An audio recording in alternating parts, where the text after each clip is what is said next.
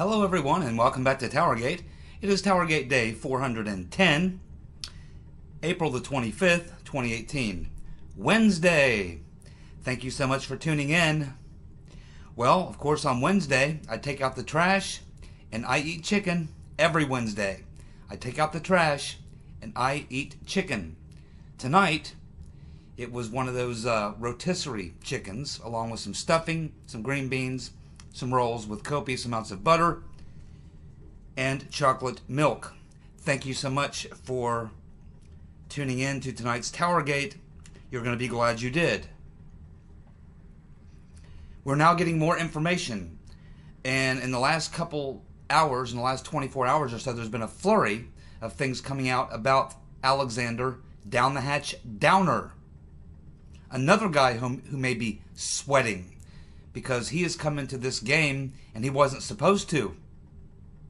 And now he may be facing some liability because we're told now that it was his conversation with Papadopoulos, and then he informed, allegedly, he informed his Australian State Department, which then informed some agency of the U.S. government. We assume it was someone in the U.S. State Department who then probably informed the FBI or CIA or someone.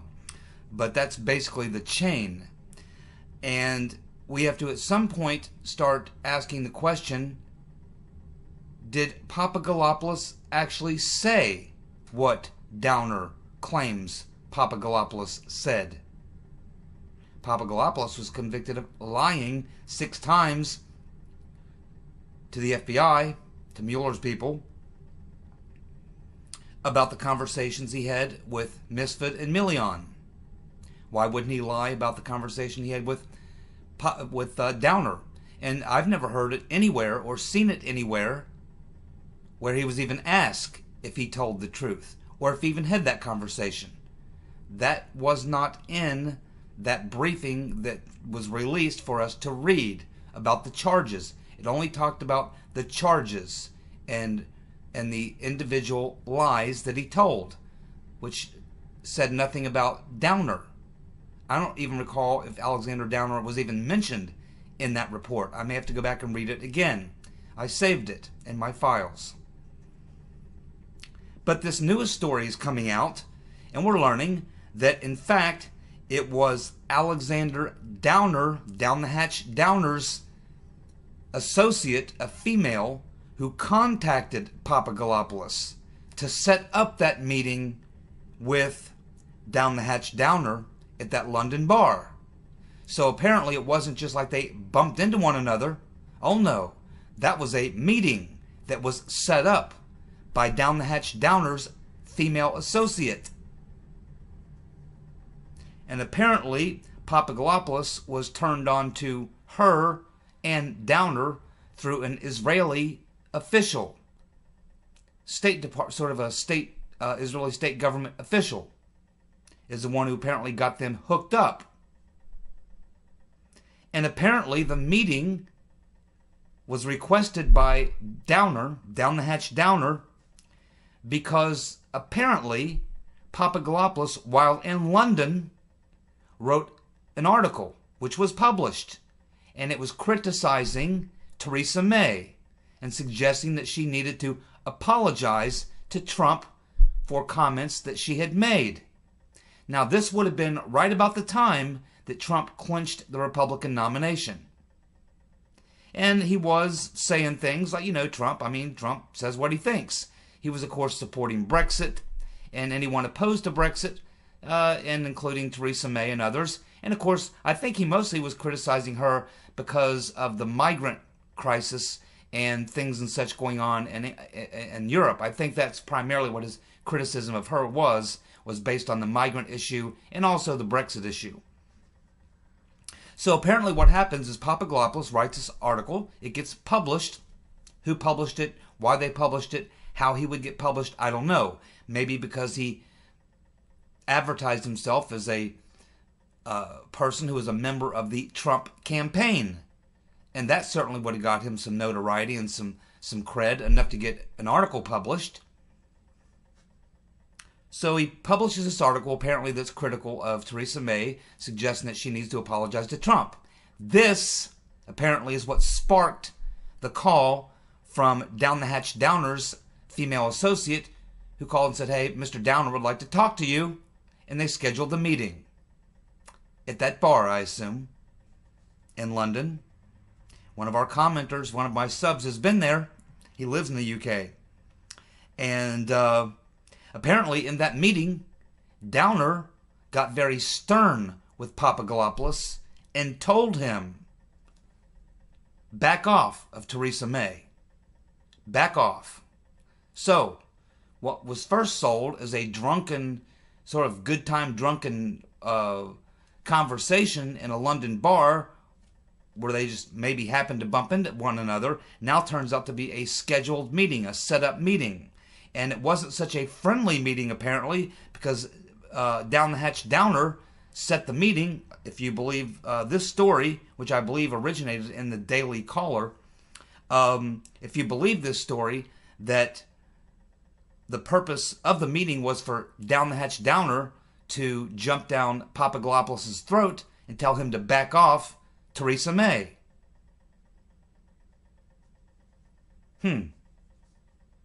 What does this tell us? Well, it tells us, obviously, that Down the Hatch Downer is a big fan of the EU, of Theresa May, and not a big fan of Trump. We know that Down the Hatch Downer was a big-time Australian diplomat who held a position equal to the Secretary of State. We know he is connected to the intelligence community and the underworld. We know that he works for a private intelligence firm that's known for being very, very cloak and dagger. We know he has ties to British intelligence. He probably knows the Clintons very well. We know for a fact he's in 3 separate pictures from 3 separate times with Bill Clinton. And in one of them pics, he looks pretty young, like it was maybe 15, 20 years ago. He had dark hair.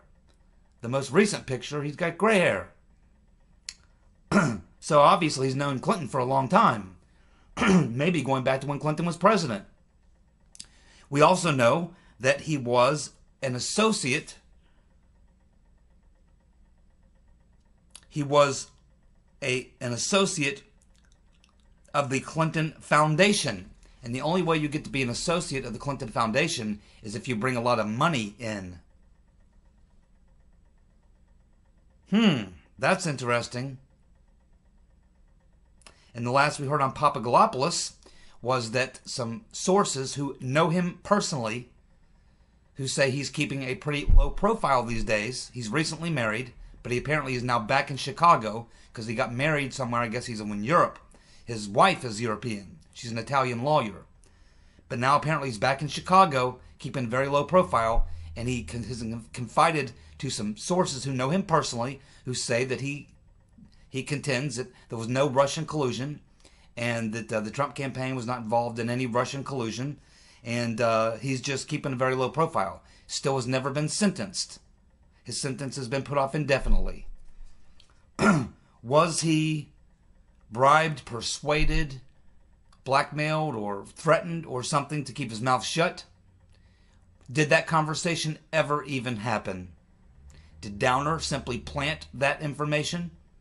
He had the meeting with Papadopoulos and chewed him out for taking on Theresa May. And then when they needed it, he threw out the story, saying that in that conversation, Papadopoulos mentioned that the Russians had emails or dirt on Hillary. Remember, this was all happening, that conversation, about the time that everyone was trying to find those 33,000 emails that the rotten reverend had deleted, bleach bitted, and all the rest. That's the context. More questions need to be asked of Mr. Downer, and he did a follow-up interview after this story ran, and we'll get to that in just a moment. Let's move on next to the story that I was talking about yesterday. Really good, 2 really good articles in the American Spectator over the weekend. I don't know how many of you read the American Spectator, but it's really a good website. There's some really good writers there. George Newmayer, George Perry, both do very well. A couple other people do very well. Really good website. And on Sundays, I read quite a few of the stories from that site. So they have some good people over there. But this was a very good story by George Perry. And the gist of the story is, the title is McCabe is going to cut a deal. Bad for Comey. And, of course, we talk about this all the time here on Towergate. Other people have suggested this. But it's just the context that he writes the story in. And he talks about something that I think we haven't really thought too much about. And that is putting ourselves into the shoes of Andrew McCabe. Here we have, as he points out, James Comey getting a multi-million-dollar advance for his book. Now he's traveling around giving speeches talking about his book, making lots of money, going on media, TV shows, playing himself off as this moral, superior individual who has these great leadership qualities and is this stellar human being of some sort. And, oh, by the way, McCabe is a liar. Yeah, he lied. Andy's a nice guy, but he lied. And they're very hard on people who lie. The whole time, you've got to have McCabe sitting back, pulling his hair out. Got to be mad as hell. Got to be mad at Comey. Right now, they have a major dispute where Comey is saying that McCabe never advised him of those Wall Street Journal, the Wall Street Journal leak, the story. McCabe is adamant, saying he did brief Comey multiple times. He did know, and apparently got the evidence. Well, if they had the evidence, that the Inspector General certainly wasn't impressed, or else they didn't show it to him. One of the two. Maybe they're waiting for a court hearing to get Comey up there testifying, let Comey say what he's going to say, and then come up and produce the evidence that makes him a liar. But the bottom line is, McCabe can't not be very happy with the situation. Comey's out there making tons of money. He's apparently seeming to be in no trouble, but he really is. And he's getting all these accolades from the media, making all this money, doing all this, and basically saying, yeah, well, Andy, I like Andy, but he lied. You know, and this has got to be really upsetting McCabe. He's got to be very, very upset about this, and that's something we certainly have to keep in mind. But as is pointed out in the article, it will be nearly impossible for the U.S. Attorney not to bring charges against McCabe because of the charges that were brought against Flynn. You can't bring the charges against Flynn for lying under oath, and Papadopoulos, by the way, and then turn around and allow McCabe to walk when what he did was actually lie about something much worse. He told 4 lies, 2 of them under oath, and there's many more things that we don't even know that the IG has, that the U.S. attorneys are probably looking at. I see no way in the world that McCabe doesn't get indicted on this count, and soon many other counts to come for other things that we are going to learn regarding the email investigation, the Clinton Foundation investigation, the insurance policy, the coup, the FISA warrants, the whole 9 yards, the frame-up. He's headed for a lot of indictments. And, as the point is made, at some point, when the indictments are filed and the legal fees are piling up, McCabe's attorney is going to tell him, look, man, I'm going to be honest with you. It's all about the evidence in court and what you can prove. And right now, Mr. Horowitz and the U.S. attorney, they got a very good case. Now, we can go work on the jury. I can try to put doubt into their minds. I can do some magical tricks up there in the courtroom. But quite honestly, Andy, when the thing's all said and done, the facts are going to rule the day on this in court. And you might be best served to cut a deal. You could maybe eliminate all your jail time. You probably pay some fines, but you're going to have to come up and you have to cough up something big, and you're going to have to probably turn on Comey and his boss Lynch, maybe Yates and some others, maybe the president. You're going to have to drop the goods, Andy. It's either that or you're probably going to jail for a long time, and you're going to end up with a lot more debt than you can handle. Maybe the best move, as your lawyer, I recommend you, Andy, that you cut a deal. I absolutely agree 100% with this. It's exactly how I think it will play out. It's how it always plays out. Put yourself in that situation. Are you going to go to jail and be bankrupted while everyone else gets off the hook, believing that you were scapegoated, believing that your boss blatantly lied, and that's why you're going to jail, and his boss covered for him, and also put you in this legal liability? You're just going to take the rap for them? They're going to walk and you're going to do time? I don't think so. It's not what most people would do. It's not the natural thing to do. Self-preservation is the natural thing to do, to save your neck. And when McCabe is finally staring down at real time in prison and legal fees mounting, his attorney is probably going to make this recommendation, and I think he'll take the deal. Well done. Well, I told you a couple days ago about this New York Times reporter who was covering the Clinton campaign. She was there for the whole thing, beginning to end.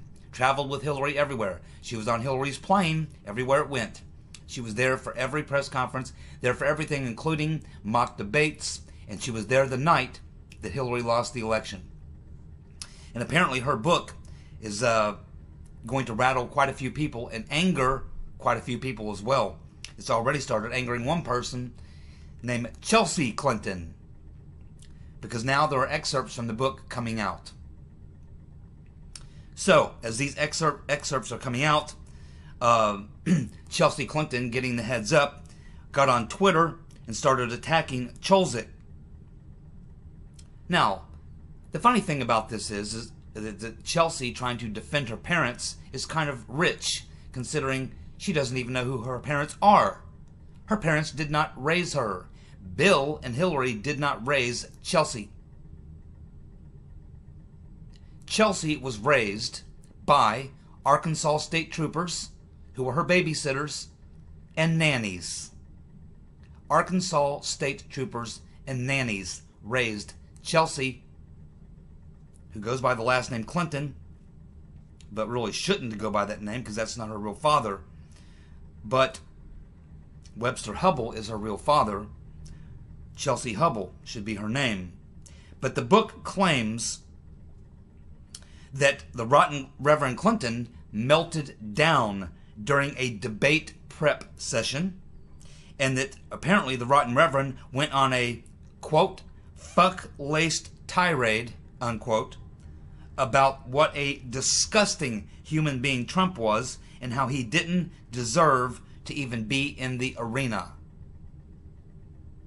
Also, that the rotten Reverend, she says that the remarks about deplorables was not a one-off statement, but that the rotten Reverend had been using that as a well-rehearsed joke that she had been telling her rich friends every chance she had. Can't wait for that book to come out.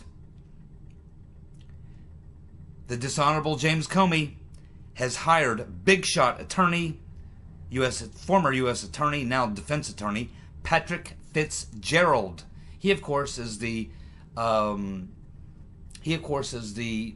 the prosecutor who went after Dick Cheney, and ended up bagging Scooter Libby, working for James Comey. Now he's working for James Comey again in a different capacity. I imagine the first thing Mr. Fitzgerald's going to say is, cancel your book tour and shut your mouth. He took on a loser because Comey is going to do, the IG is going to recommend criminal indictments for Comey. He did transfer classified information, leaked it to the media. There's several different violations involved here. And when that all works itself through the system, Comey is going to be indicted, and that's why he brought on Patrick Fitzgerald. You don't bring on a heavy hitter like that unless you're going to need him in court. His attorney he has right now is more of a PR attorney. Patrick Fitzgerald is a trial lawyer. When you bring in Patrick Fitzgerald, it's because you plan on going to court and you need legal defense. My guess is he's getting a dossier together on McCabe and Lynch. In his defense of Comey, there's no way to defend what Comey did, so what he has to do is try to find some way to pin what Comey did on someone else. He was forced to by his boss, Loretta Lynch. He was tricked into it by McCabe, the dupe. They're going to make Comey out to be this dupe who was just going along believing everybody was doing the right thing because they're all wonderful people and they all serve the wonderful FBI, and he got duped and bullied. He got bullied by Loretta Lynch and he got duped by Andy. That's the only defense he's got. It's not going to work, but they're going to give it a hell of a try. The jury in D.C. could be pretty dumb, you know what I mean? Uh-oh. Those deleted Rotten Reverend Clinton emails from the State Department are to be released by September 28th or September of 2018, according to the rulings of a judge who just finished the ruling on the case. Now, these are State Department emails that Congress has been trying to get a hold of, and they have been having a difficult time. They finally had to go to court. The judge has finally heard the case and ruled. And these things are going to come out. These deleted Rotten Reverend Clinton emails from when she was Secretary of State are now going to be released no later by court order than September 2018, just in time for the 2018 elections. Oh my goodness, that should be fun. But this is even more important. This is the bombshell story of the day. Are you ready?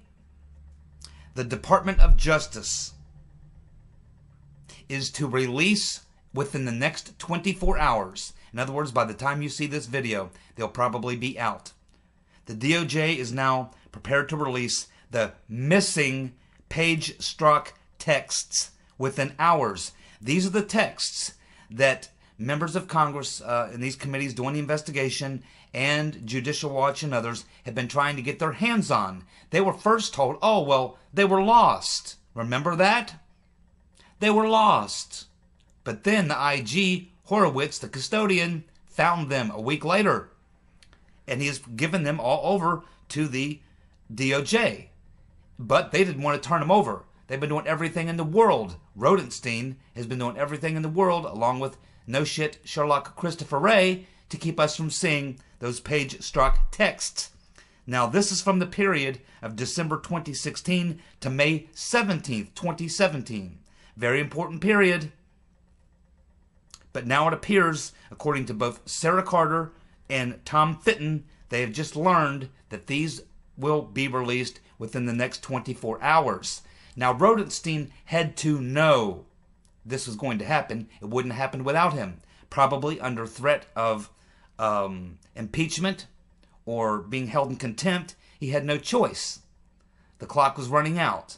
Now we understand why he decided to argue that case and step aside and let the Solicitor General take over for a few weeks while he argues this case at the Supreme Court. He wants to get out. Rosenstein, in case you haven't noticed, is now looking for a way out without being fired, because he knows that's coming, or being forced to step down. He wants to leave for other reasons. He still is in some criminal liability, but nonetheless, it tells us why now that he wanted to step away and turn it over to the Solicitor General for a few weeks while he argues this case at the Supreme Court, because he knows when these texts come out, we're going to learn a lot of things. We're going to learn a lot more about the details of the insurance policy. We might learn something about the frame-up.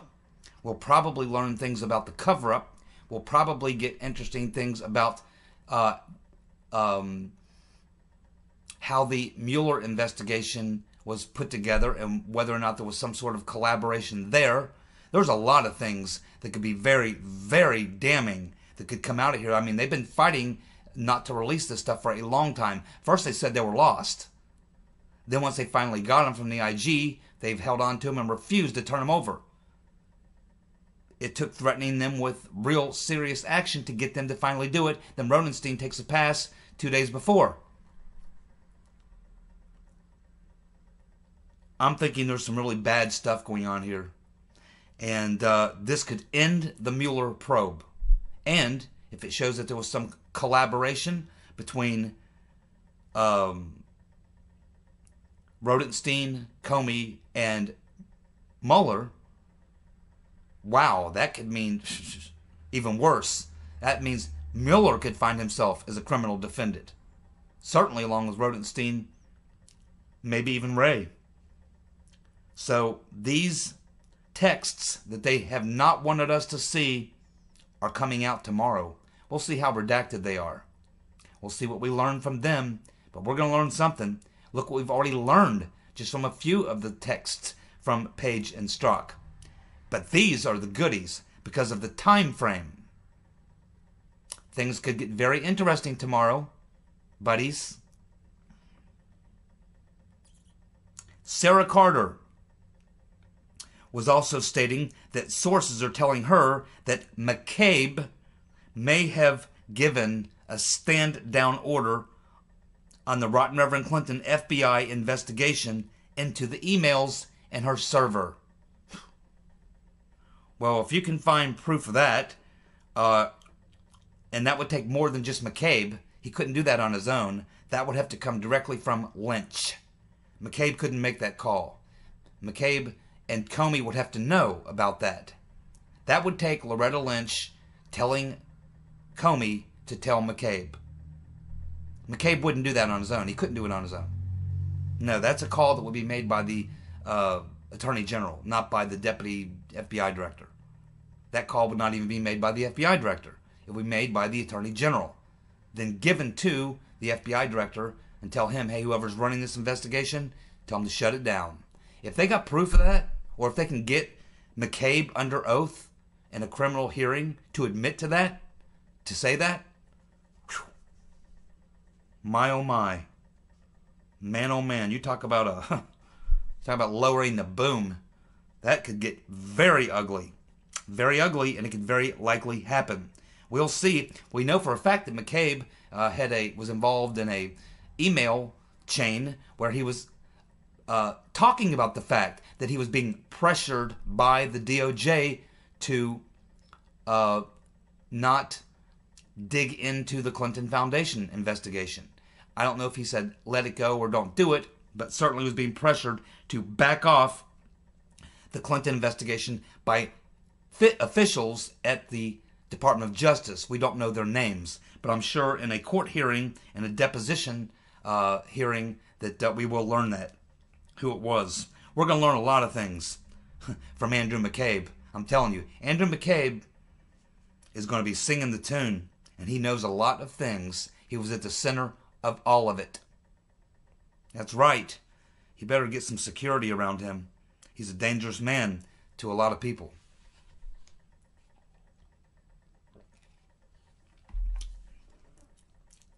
The NRA has broken their 15-year fundraising record. Well, as you know, about a month and a half, 2 months ago, on a Monday, I announced that David Hogg, the young Fuhrer, I announced that he would be made Gun Salesman of the Year. I think probably David Hogg, the young Fuhrer, has promoted the sale of firearms like nobody since Obama. Absolutely amazing work that he's done, and now you can only credit David Hogg, der Fuhrer, for the 15-year fundraising record of the NRA. Congratulations, Mr. Hogg. Job well done. Keep it up. We're also hearing these rumors, which I talked about, I think, yesterday or day before, that Rodenstein is also being receiving a lot of offers. We know one for sure from, was it CBS, I think? I think it was CBS offering Rodenstein a contract. We also had at least one, maybe two high-powered law firms in D.C. offering Rodenstein a contract to go to work for them, where he'd make a lot more money and he wouldn't have to put up all the pressure and heat he's taking. We're now hearing that CNN is offering Rodenstein a position as a pundit. He can go over there with his good buddy, Clapper. And I think his other buddy, Brennan, is over at MSNBC. as a paid pundit. So I honestly believe that Rodenstein knows that when the IG report comes out, he's going to be forced to resign anyway. He might be best advised to resign now and say, hey, I had a great job offer. Things are pretty hot around here. I'm under a lot of heat. The Congress is always up my butt. The president's tweeting about me. It's just this job isn't, it's very stressful now. I'm not enjoying it anymore. I think it's time to move on. The president would prefer it. Maybe the country would prefer it. I don't know. It's time for me to go. Thank you very much. Exit stage left. He gets his attorney and waits for the indictments to hit. And we'll see who he turns on. Like I said about 2 weeks ago, Rodenstein's time is limited. Limited. Question is, if he leaves for whatever reason, will Sessions also go? It can't be fun for any of them guys. They're under a lot of pressure, under a lot of heat, and they're not real popular right now. So, we'll see. Russian government sources are now confirming that Mr. Potato Head, John Brennan, did visit Moscow in March of 2016. He met with the Federal Security Service, formerly a part of the KGB. And he met with someone else who they will not disclose. And they say it had nothing to do with Syria. They also say that Brennan, Mr. Potato Head, was working with Senator Magoo to set up Trump long before the 2016 election. What do the Russians know? Wow, I know one thing they know. They know they didn't give Julian Assange any emails. They know that for sure. We know that Rand Paul was trying to block Pompeo for Secretary of State. Finally, when the vote got down to it and they really needed his vote, Trump called him on the phone and said, what do I need to do, Rand? I know you like me. I like you. We like each other. It's all good. But why are you blocking my guy? You're making me look bad. What is it you want? And apparently Rand Paul told him. And so, based on that, they have an agreement between the two, a promise from Trump that he's going to work with Rand Paul to accomplish a couple things Rand Paul wants. Number one, an end to the wars in Pipelinistan and Syria. Ending the wars in Pipelinistan and Syria. And to reform FISA. I've seen Rand Paul's FISA reform bill. It basically forces the FISA court to get an actual warrant based on actual probable cause. It basically neuters FISA, the FISA court process. Is what it does, essentially. We'll see how that goes, but congratulations, good work, Rand.